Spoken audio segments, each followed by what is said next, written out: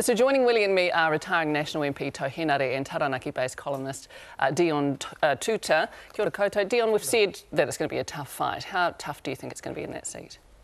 Well, it's going to come down to the two, well, my view anyway, I think it'll probably come down to Tūroro and Annette. Of course, you've got Rawiri, Waititi there, and Pat Spellman, who I don't know anything about, actually. But Tūroro is, you know, as the leader of the Māori Party, understands that, you know, if he doesn't win, that could be the end of the Māori Party, and that's a significant hurdle to face. So he's out there working really hard.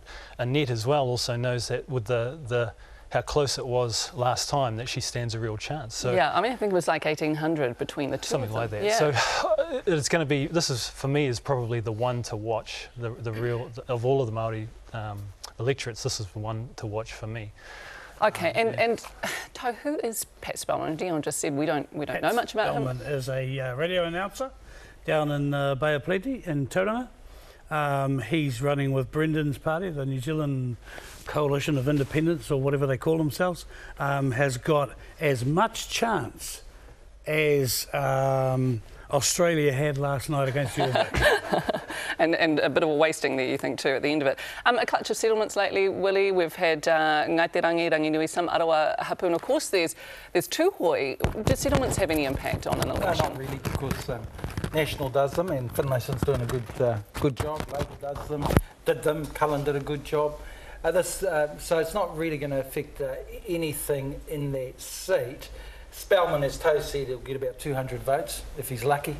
But it's a fascinating seat to watch, because you've got the warrior queen. You know, Annette is a warrior queen and she's getting hundreds at her hui, but the hundreds don't necessarily translate in terms of the votes on the night. If she can motivate and activate the youth down there, she's got a real chance. Well, she's really focusing on women, isn't she? Oh, no, wonderful. I've been watching the campaign, a hell of a campaign down there. And women do turn out to vote. That's right, but she's up against the conservative sort of vote of Te Arawa, who gravitate towards Te Ururo, but I wouldn't count her out at all. You know, as Dion said, it's a seat to watch, but also watch Waititi too, because he's the outsider, and these two could almost knock each other out, because they're that close. I mean, he's an outsider, he's a roughie. No, he needs to lose the hat. Yeah, he needs to lose the hat. He needs to stop wandering around and playing the cowboy.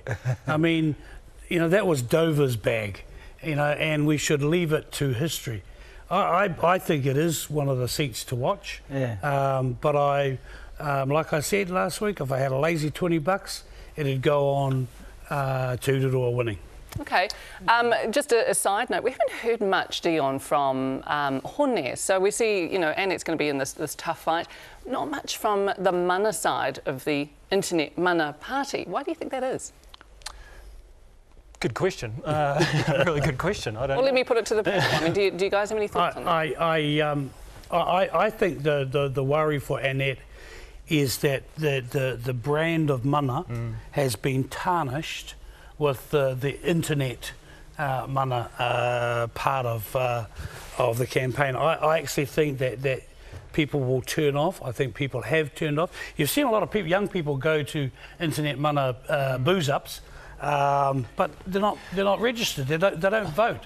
The key thing here is getting people to vote for you. So are you saying that mana is keeping its head down? To not be tarnished he's saying the brand is tarnished. And I'm saying he's talking a load of rubbish.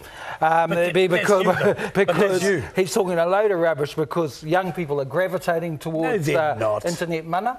They're excited by it. Free beer. They like all the internet stuff, despite all the right-wing rubbish that Toe and his mates are trotting out. This is probably this is sort of, you know, the old style. I'll give you a bet I'll give you a bet now. You'll lose. That Tūroro wins the seat. I'm not saying Tūroro won't win. Oh, now. Okay. But in terms of the party vote for internet mana, you can see it going through the roof at the moment, and we're talking minimum 3%, maybe 5%.